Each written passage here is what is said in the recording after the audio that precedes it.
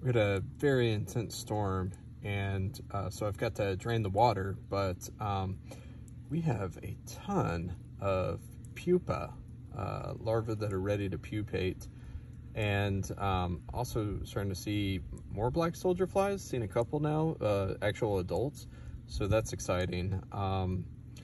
The weather is still good, but I do need to build a breeding chamber, and I found this when I'm taking a break from work to bring out some compost to dump into the Black Soldier Fly Larvae bin. So I'm gonna try this again. Last time I dumped all the pupa in on the soil, a ton of ants took over and killed every single one of them. There's no ants now.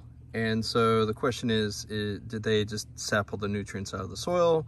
Or when we had the really intense storm, you know, maybe it dispersed some of the ant poison that I had put out. Don't know, gonna find out. And so anyways, I've put,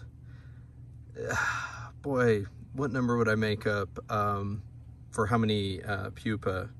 But a significant amount. And so I've put them onto the soil, hoping they burrow, and in 2 to 3 weeks, I would love to see adult soldier fly, black soldier fly.